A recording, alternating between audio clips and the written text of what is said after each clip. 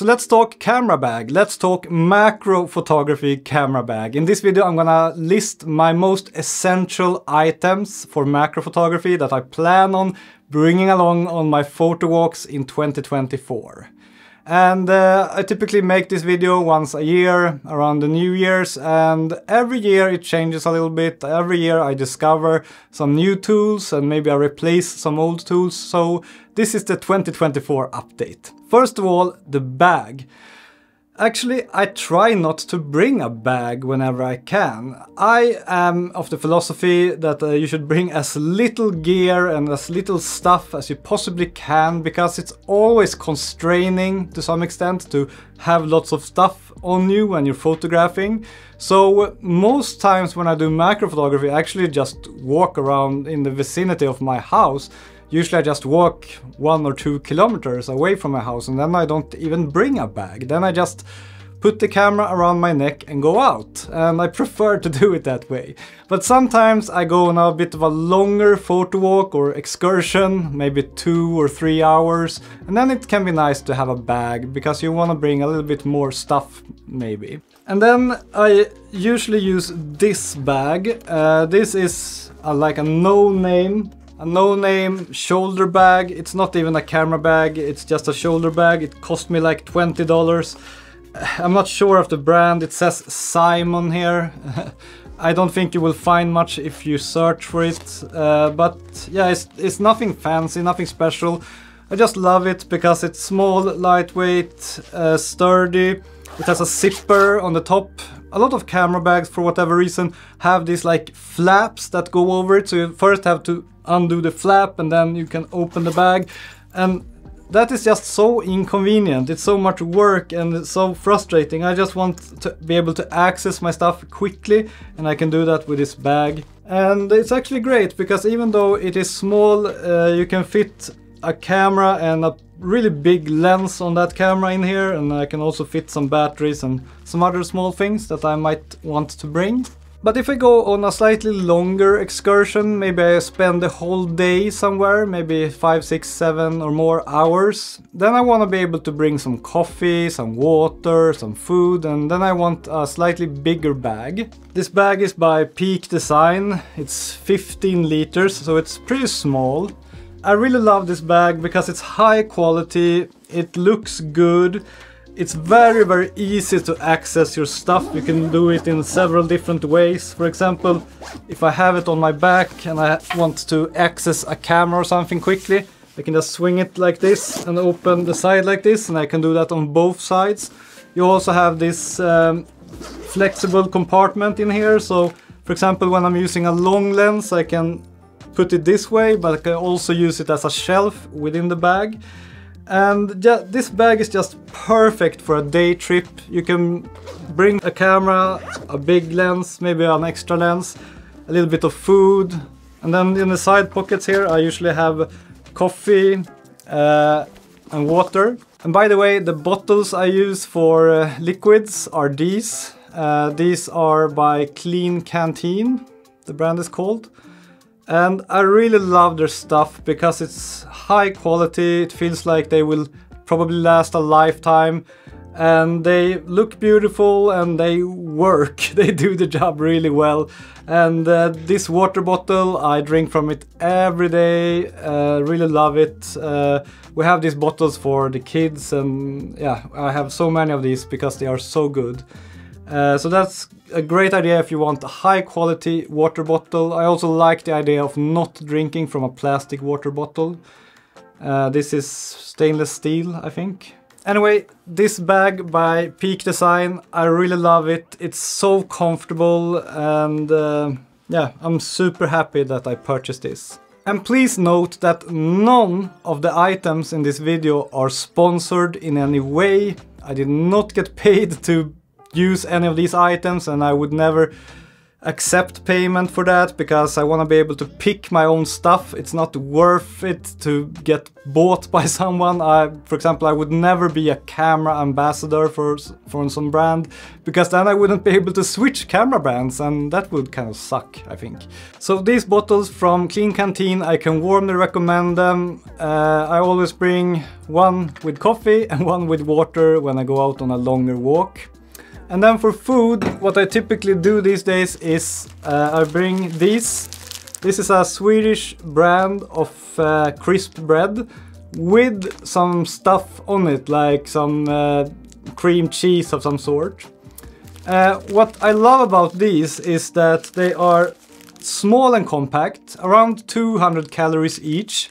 So if I eat like 4 of them, I have a really good lunch that will keep me full for a long time. And they take almost no space. They don't require refrigeration, so I can keep them on a shelf for as long as I need to. And that is of course very useful if you're traveling and you don't maybe have access to keeping them cold. So I always keep a bunch of these and just grab some off the shelf whenever I go on a longer photo walk. Such a good way to have lunch. I'm not sure if these are available in your country, but you can probably find some similar ones. We'll get to the cameras in just a moment, but first I want to talk about something else that is also very important, and that is camera straps. And for that I use this one. This is the Peak Design Leash, and it's the same brand as my backpack.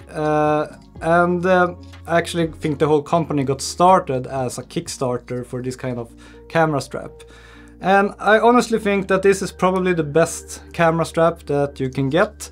They have a wider one as well that I used a couple of years, but I actually prefer this one because it doesn't get in the way as much and it packs smaller in a bag. And it's actually, I think, very convenient, even with a big camera and a big lens. I even use this one when I'm using the 200 to 600 lens. And I don't think it's uncomfortable. This is just the right width, I think. It has, of course, these anchors that you can buy as many as you want of and put on all your cameras.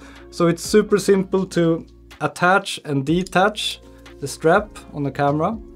Just like so, and now it's on around my neck, and then if I want to make it shorter I just do like this, and if I want to make it shorter here I do like this. Yeah, I just love this strap. Peak Design's products are really well crafted. They are not the cheapest, but I definitely think that they are worth every penny. So let's talk cameras. This is the Olympus OM1 and the OM 90mm macro lens. I haven't used this lens a lot yet, but I plan on using it a lot in 2024. So the reason I purchased the OM1 was that during 2023 I made a review of this lens, and then I got to borrow this camera, and I was so blown away by the automatic focus bracketing for macro photography in the OM system cameras. So I immediately realized I have to buy an Olympus camera.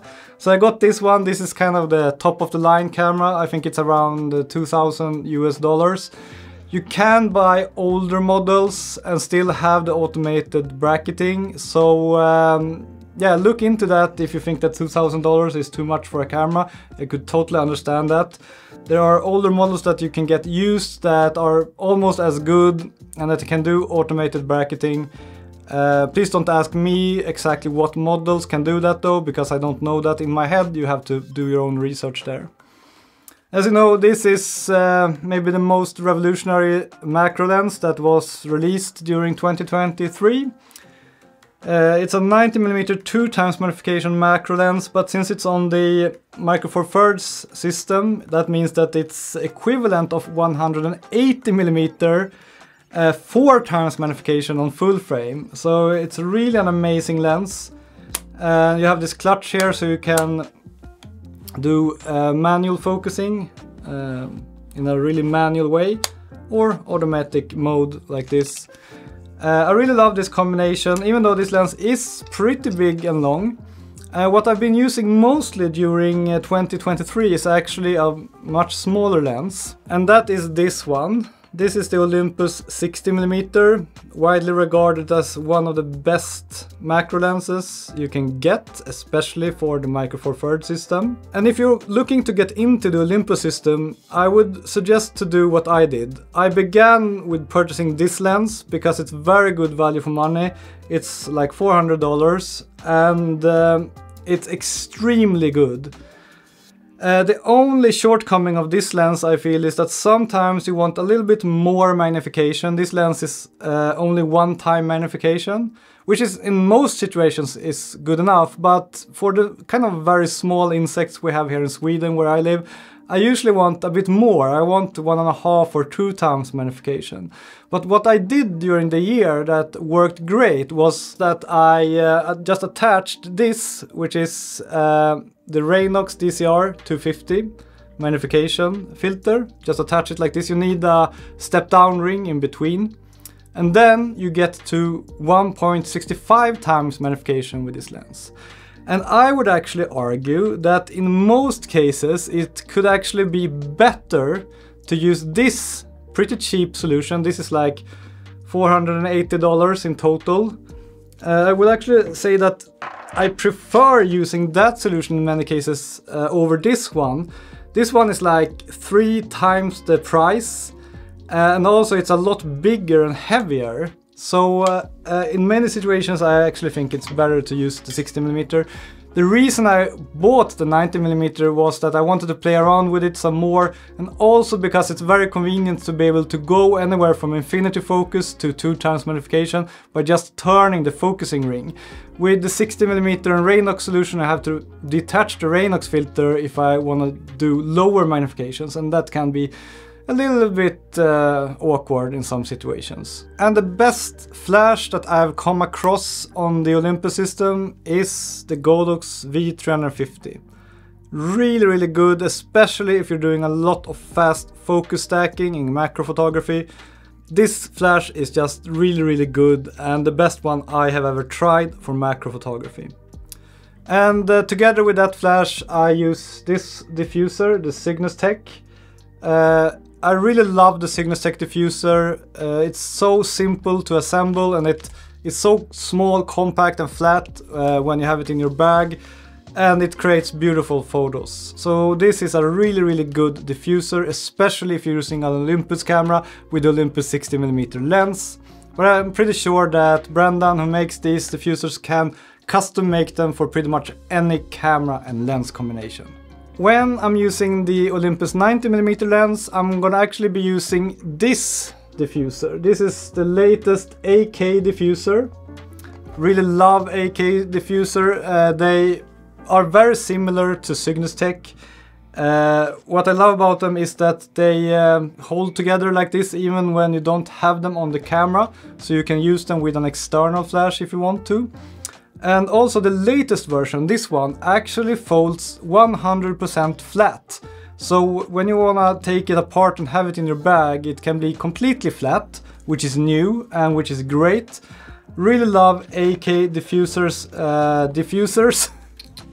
They render very beautiful images, and they are just great. And this one is made especially for the Olympus 90mm lens, so this is what I'm gonna be using with my Olympus 90mm during 2024. Sometimes though, it's fun to do some variations to make photography more interesting, at least if you're doing it as much as I do. And what I love to do sometimes is to use an external flash, a wireless one, and then I use the Godox TT685, a bit of a bigger, more powerful flash.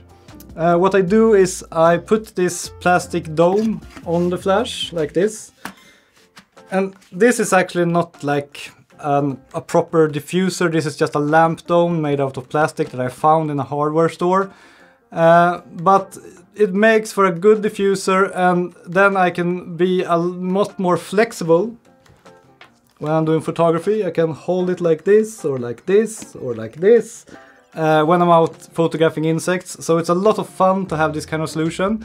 Of course you need a trigger for that. I have this trigger. the Godox X, what's it called? X2T. This is the one I use for Olympus. And then on my Sony camera that I'm gonna talk about in a moment, I use this one. It's a slightly older one. I have to have a special one for each system. They will trigger the flash wirelessly. Good to know if you're doing macro photography with these is that you need to hold the test button when you turn it on, because then you go into close proximity mode and you will have a lot fewer errors and problems when you have the camera close to the flash as you have in macro photography. A lot of people ask me about sensor dust. I usually have most of these problems on my Sony camera that I'm going to talk about in a moment. But what I do to remove sensor dust, I do it a couple of times per year when it's needed. I use these. This is visible dust swabs. And they work well, I would say. I've always used these and I've cleaned the sensor with these a lot of times. Never had any issues. What I have had some issues with though is the cleaning liquid. You want some kind of liquid to use for the cleaning that you can drop on the swabs. Right now I have this one, it's called Smear Away. What I don't like about this one is that it is alcohol free, but it's very, very smeary. It's actually kind of funny that they call it Smear Away, because what this does many times it introduces a lot of smear on the sensor. Earlier I used some other liquid that was with alcohol, and that one was a lot better, but I think actually they discontinued it because they were afraid that it could possibly hurt the sensor. It never hurt my sensor as far as I could tell, but yeah. Anyway, I mean, this one isn't great, but it works. What I usually do is I take no more than like 2 drops of this on the swab, then I clean, and then if there is any smear, then I take another swab which is dry and I kind of use it as a broom and try to take away all the smear. And that works pretty okay for me. So let's talk a little bit about my Sony camera and my Sony system as well, because I'm still using that quite a lot for macro photography. And I'm gonna tell you when I use the Sony system and when I use the Olympus system. The OM1 and that whole system I think is unbeatable when it comes to fast focus stacking of small insects. And whenever I want to do focus stacking, I definitely bring the OM1 camera. However, when I want to take single shots and I'm not gonna do stacking, I actually still prefer to use my Sony camera with a Laowa lens, a fully manual Laowa lens. And I think the reason for that is probably that I just used Sony cameras and Laowa lenses for such a long time for macro photography, so it kind of feels more like home to me. And also it has superior dynamic range, more megapixels, and yeah, I don't know, I just love the feeling of using a completely manual lens. And my go-to setup in the Sony camera world right now is my Sony a7 IV, a really brilliant camera. And I use this not only for macro photography, but for all kinds of photography. Whenever I want to do portraits or landscapes or anything besides insects, I always use this camera. I really love this camera. Unbeatable autofocus, really good ergonomics, and the lens selection is incredible. If you're gonna get into general photography and want a really good camera for under $3,000, I think this is the one to get. And I use this lens as my preferred macro lens on Sony. This is the Laowa 85mm f5.6. Many people prefer the Laowa 90mm because it goes all the way to f2.8. But I have found when I'm doing macro photography, I think that for me f5.6 is definitely enough in pretty much every situation. And I love the incredibly tiny form factor. This is a full frame lens.